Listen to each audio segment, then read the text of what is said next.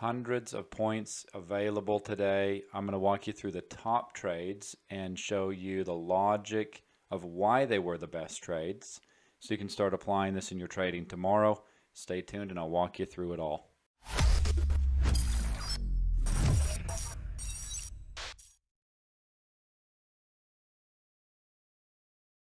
Welcome back to Day Trade Like a Pro. It's Monday, March 16th. This is the S&P 500.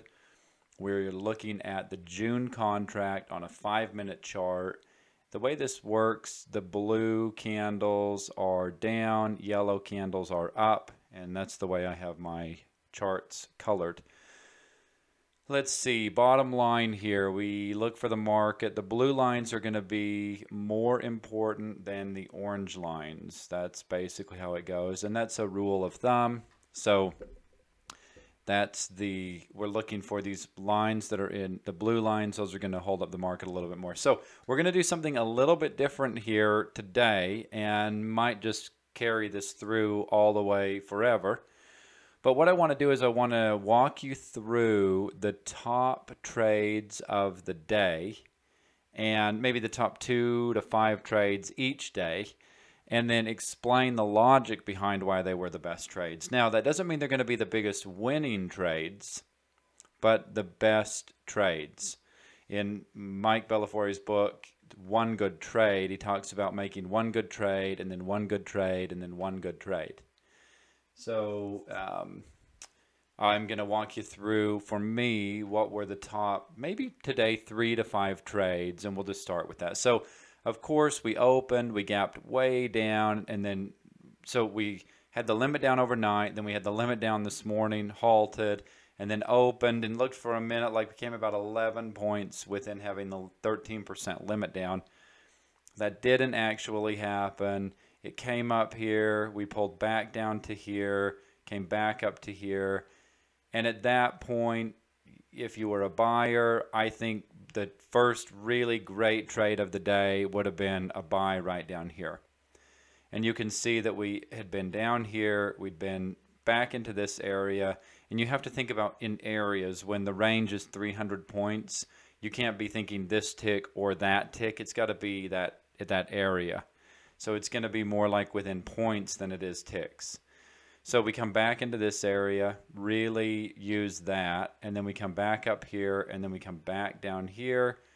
This seems worth trying it long, because if they use this to go long at 2418 area, they've got a long ways to run. We'll talk about that in a minute. If they don't use this to go long and it starts going short again, we easily can come back down to this area because they haven't been back to retest it after we broke above it here. So above here, we've got a long ways to run, 40 plus points, and, 140 points. Maybe not quite that much, 130 points. And below here, we've got at least a pretty good sell-off down to here. So that's 18 down to 80. So at least 40 points down here, 130 points to the upside if they can get at least to the top target up there.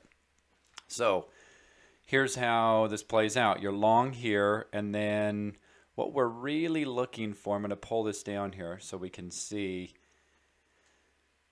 We started the selling and never came back to any of these prices over here. So we've got a lot of prices we can come back and retest. First area really to be paying a lot of attention to would be, if from this long, we're looking up to this area right here. We're above, as soon as we get above this CP, these blue lines up here, we're able to push up to there. That's just kind of the next target. And then if you notice how far away these prediction points are from these, there's a big gap in between here. So this would make this a good area to pull back from. So here's a long from 2418, and the target is, let's just call it 2508. That's a 90-point trade right there. So there's 90 points. And then this would be a very good area to short because there's such a big gap up to there. It's a little tricky because we could only come back into this area, but we could come back into here, no problem, and retest one of these areas. So we only get the pullback from 08 to about 74.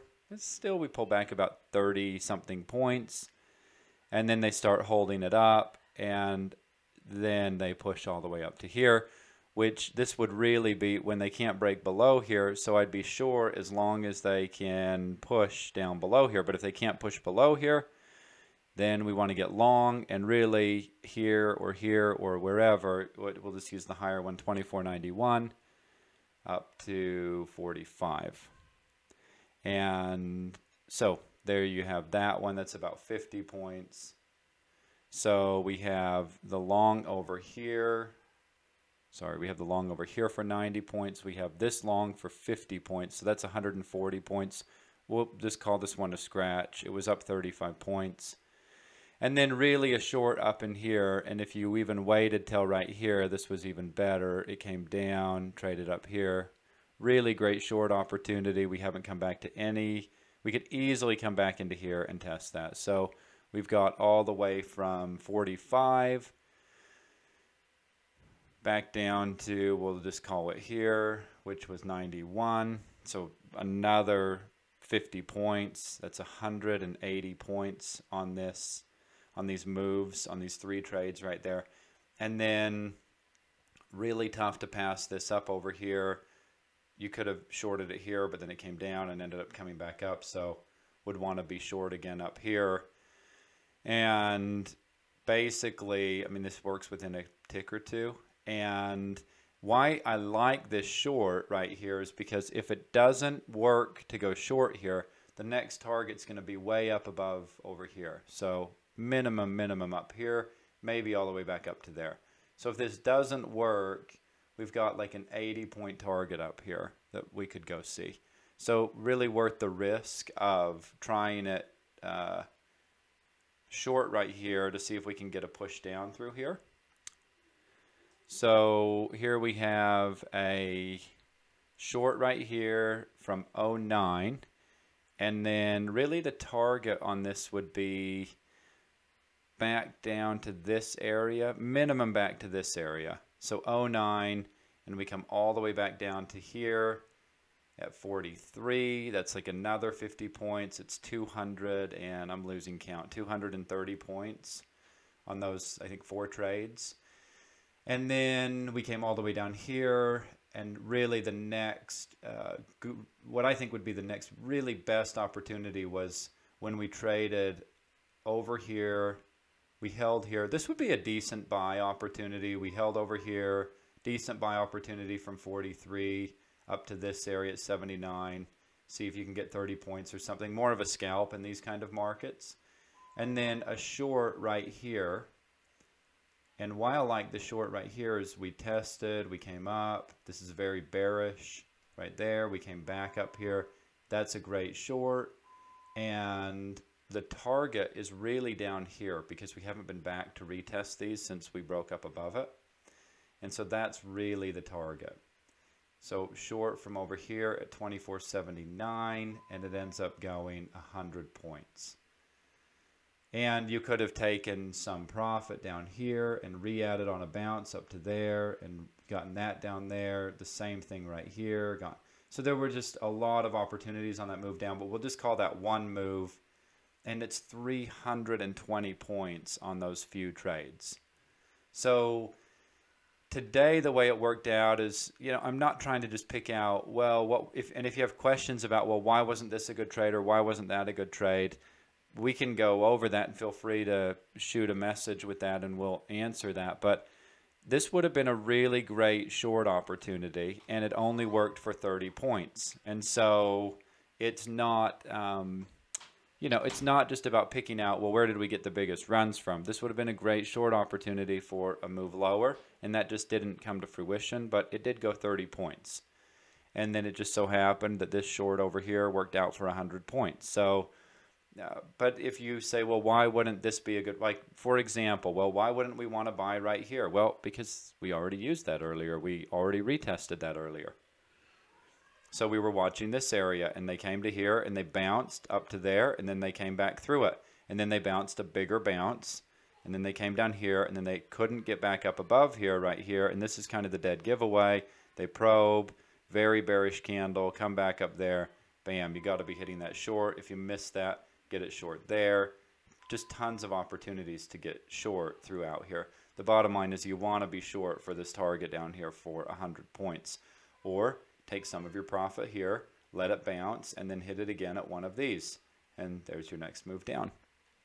So hopefully that helps. Today got a little bit long. Try to keep it shorter in the future, but hopefully that helps. Wanted to really break it down of why these are the best trades. If you want to sign up for the live trade signals, there's a link below here, and we'll see you in the live trade signals tomorrow. And happy trading, and be safe out there.